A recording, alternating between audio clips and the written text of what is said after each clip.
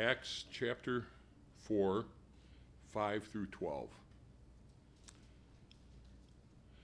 The next day, the rulers and elders and teachers of the law met in Jerusalem.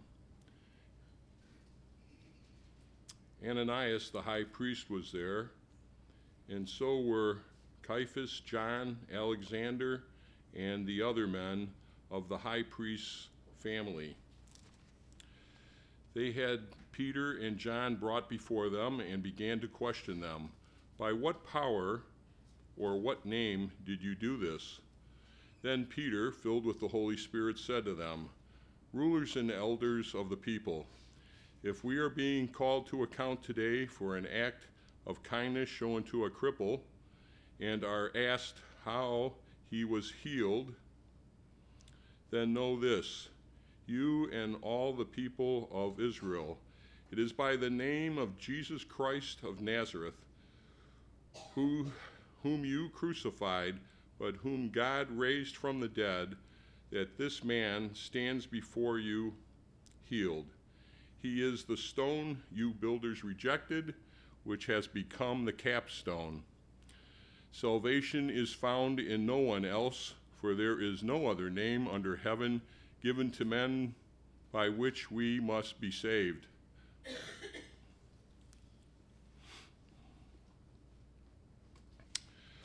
Our speaker today is our brother Chuck Runge, and the title of his talk today is In Jesus' Name. Brother Chuck.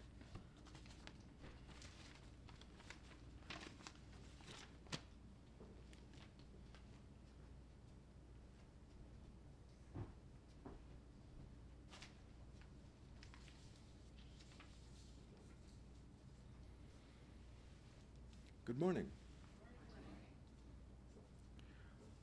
What does it mean to preach on the name of Jesus?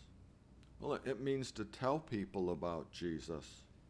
Jesus is central to the hope of the gospel, and it's impossible to preach the gospel without talking about Jesus. Why do we have the hope that we have? It's because of Jesus.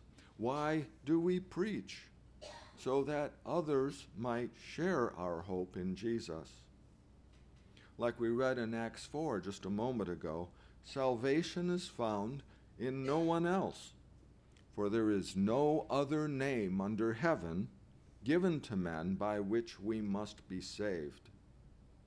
Jesus is his personal name, which is the Greek version of Joshua, actually Yahshua, meaning Yahweh saves, or God is salvation. So my understanding is that Jesus is called the salvation of God. Well, the Bible tells us that Jesus, the Christ of God, was given a special name. The angel told Mary in Luke chapter 1, verse 31, "And behold, you will conceive in your womb and bear a son, and you shall name him Jesus."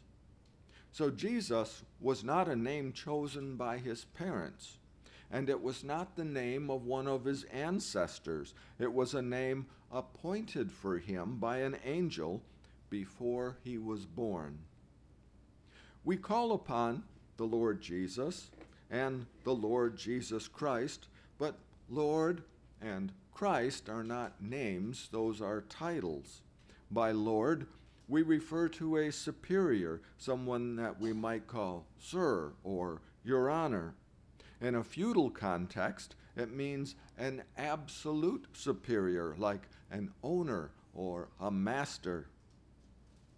Christ is his title, and it means the Anointed One, which is how he was designated and appointed by the Father.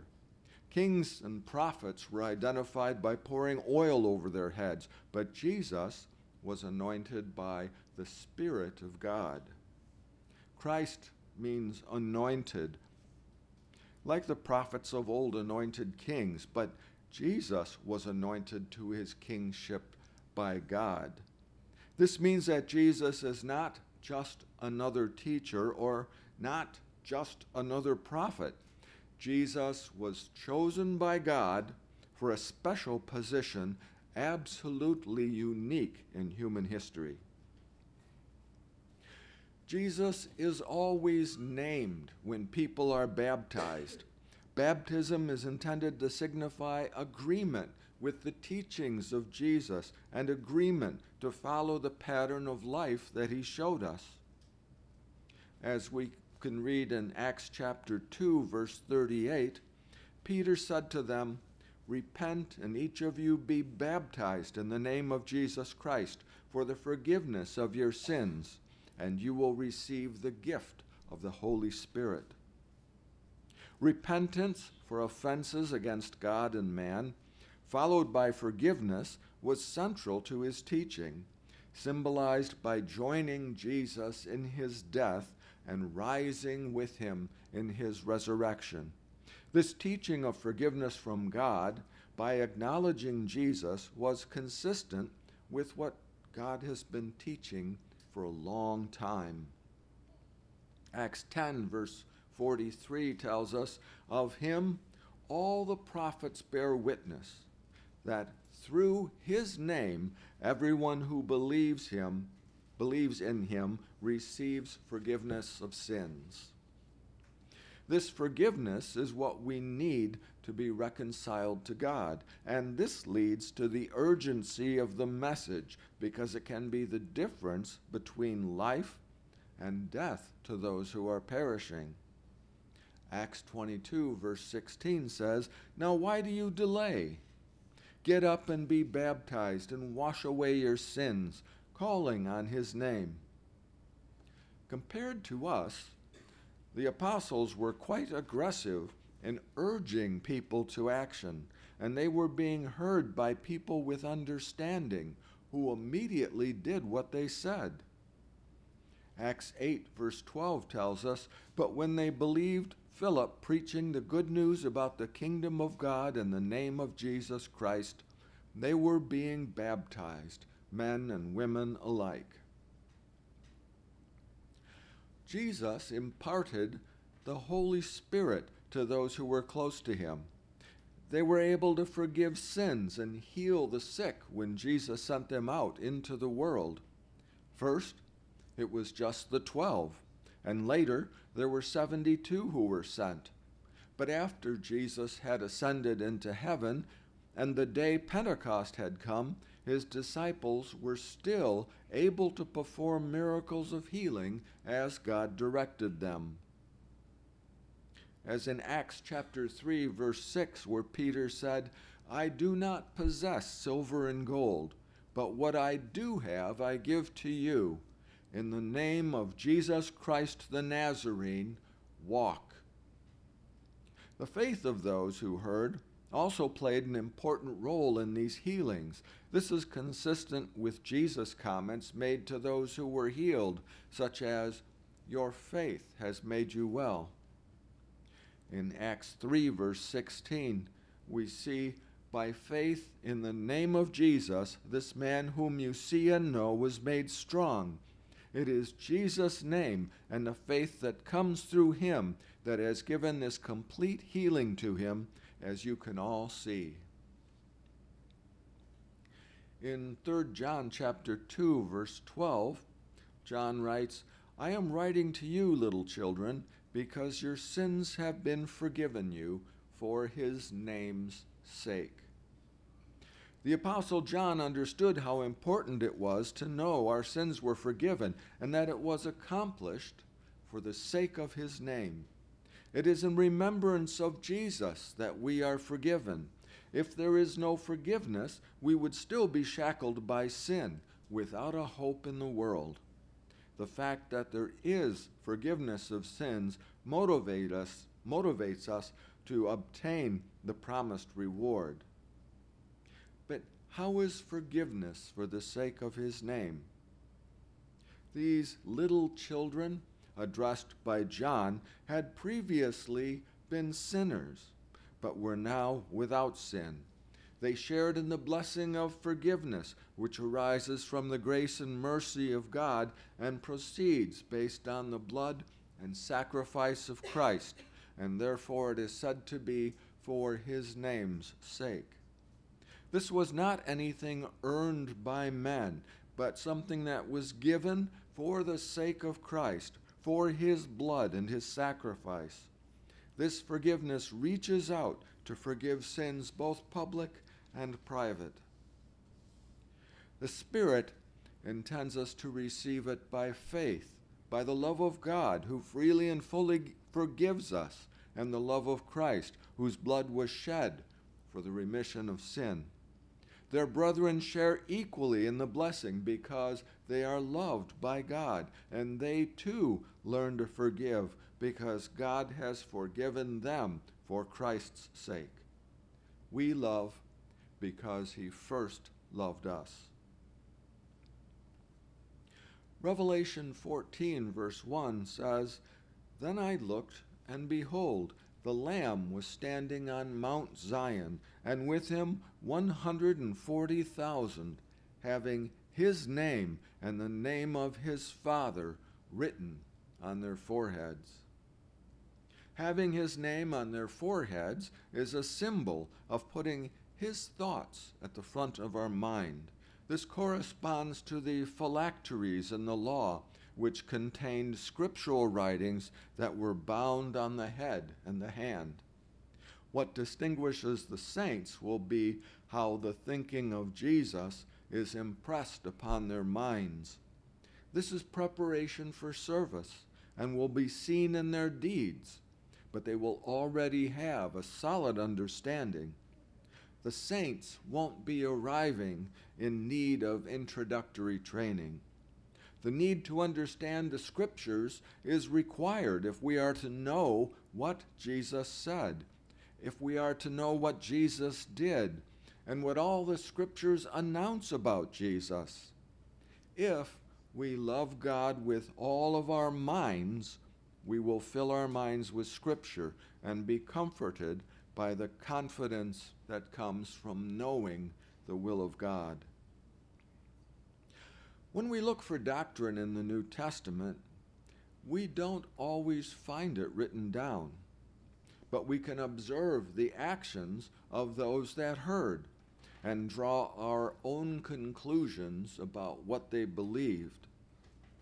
Acts 9, verse 27 says, "But Barnabas took hold of him and brought him to the apostles and described to them how he had seen the Lord on the road and that he had talked to him and how at Damascus he had spoken out boldly in the name of Jesus." When Paul saw the risen Christ with his own eyes, he was given some time to think about it because the fundamental principles that governed his life needed to be replaced. But when he resumed his life, he began speaking out in Jesus' name. And not just speaking up, he was speaking out boldly. We are reluctant sometimes to talk about Jesus in front of people who would revile him and revile us for speaking about him. But first century preachers faced more than a negative opinion. In Acts 4:18, we see, "And when they had summoned them, they commanded them not to speak or teach at all in the name of Jesus." But skipping ahead to the next chapter in Acts 5, verse 40, after calling the apostles in, they flogged them and ordered them not to speak in the name of Jesus, and then released them. But this did not deter them. When they spoke out boldly, it was in the full knowledge that they would be opposed by the authorities and even punished for their preaching. In fact, they took this as an encouragement that they were on the same path that Jesus walked. So Acts 5 continues, "They went on their way from the presence of the council, rejoicing that they had been considered worthy to suffer shame for his name." Speaking and teaching in the name of Jesus put them in conflict with the governing authorities. They were flogged, and they were ordered to stop doing this. But they chose to obey God rather than men, and they risked their lives for the name of our Lord Jesus. This is remembered by God and honored by Him. The fact that their names are recorded recognizes their good deeds and serves as a memorial until the day of their resurrection. Hebrews 6 verse 10 reads, "For God is not unjust so as to forget your work, and the love which you have shown toward His name, in having ministered and in still ministering to the saints." Because of their speaking out in Jesus' name, many brethren will be brought to repentance and salvation. God knows the difference, and He will not forget. Romans 1 verse 5 says, "Through whom we have received grace and apostleship to bring about the obedience of faith among all the Gentiles, for His name's sake." Preaching resurrection, repentance, forgiveness, and baptism in the name of Jesus is a continuation of the work of God. For those who doubt that this is the work of God, we can simply consider the examples that the New Testament sets before us. When we pick up the great work of announcing the salvation of God in the earth, we join together with Jesus, the apostles, and the entire company of saints. We work together with them.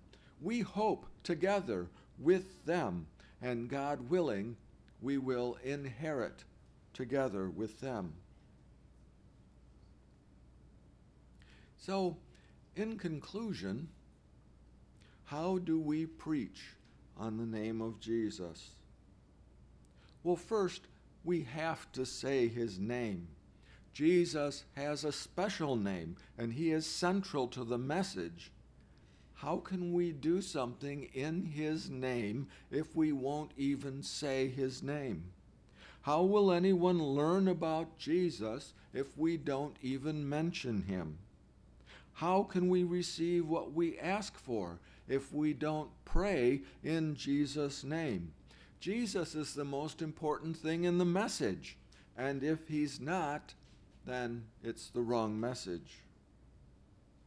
We teach what He taught. The Gospels in particular are filled with what Jesus taught, and Jesus taught from the lessons God gave us in the Old Testament. We have plenty of material, and we don't need to add to it, and we don't need to take away from it. And what was it that Jesus was saying? Repent and be baptized for the forgiveness of sins. And to paraphrase, get ready, because Jesus is coming back to establish God's kingdom in the earth.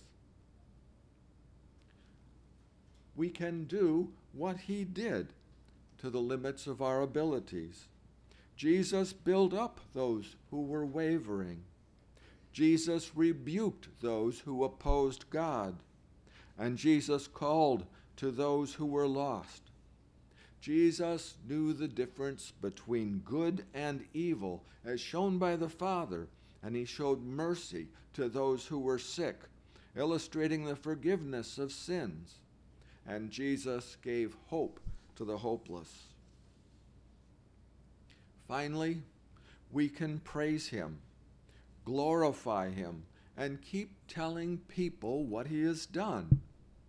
God Himself has glorified Jesus, and we too praise and glorify Him when we talk about His great victory over sin and death, about His ascension into heaven, about the promise of His return. Jesus is the champion, the hero, the greatest person ever born, and Jesus is our reason to rejoice. Preaching in Jesus' name brings the grace of God to others, and the mighty deeds of faith by men of old to remembrance. And all of this brings glory to God the Father.